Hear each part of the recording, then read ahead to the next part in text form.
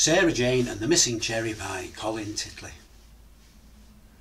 Now, having survived the epidemic of 1959, I'd reached puberty in my teenage years. This was my time.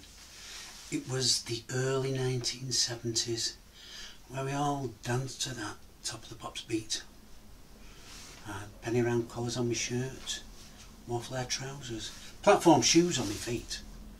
Now, I went to an all-boys school, so with the girls we didn't mix, except on the way home from school, upstairs on the bus to Radley to Eccles, number 6.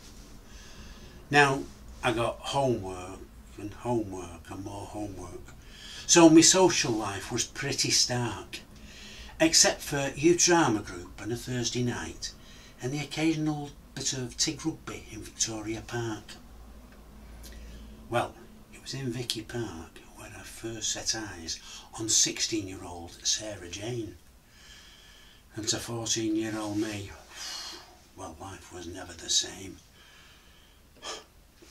She was 6 foot 1 inch in her stocking feet, and a picture of loveliness as she walked down the street. She was elegant and a proper trained dancer who could drop into the splits on the floor. From big toe to big toe measured 6 foot 4. Well, she was gorgeous. She was beautiful. She was proper and pristine. She said, if you want to get past first base, you'll have to wait till you're 16. So I waited.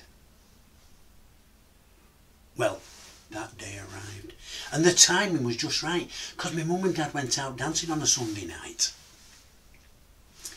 So I showered, and I shaved, and I shampooed, yes, all 3, and for a bit of luck, I had a splash of Brute 33, splash it all over. Well, when she arrived, up to my bedroom we went. She took all the clothes off, lay down on the bed, as if from heaven sent. She had breasts, you know, real breasts, not like page 3 of The Sun. And her legs, they were dead long, and they ran all the way up to her bum. Well, she looked at me with those come-to-bed eyes. So I took all my clothes off and duly obliged. As I lay there, all tentative and nervous, not knowing what to do next, I had a eureka moment. I remembered biology O-level text. So I rolled over into the missionary position, in itself quite a feat. After 3 strokes I withdrew and erupted. It left a damp patch on the sheets.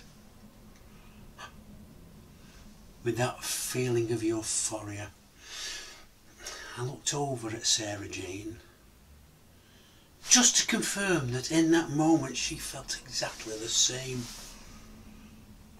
But one look at her face and I started to fret, because Sarah Jane had not yet broke sweat. Well, I was flummoxed. I stammered.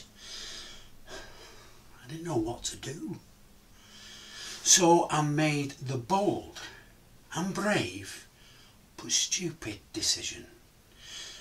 I rolled over and went for round 2. After she'd gone, I went and tidied my room, and despite the total disaster, I felt neither doom nor gloom.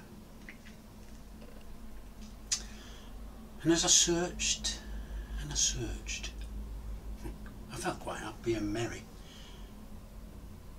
But no matter how hard I looked, it was missing. Sarah Jane took my cherry.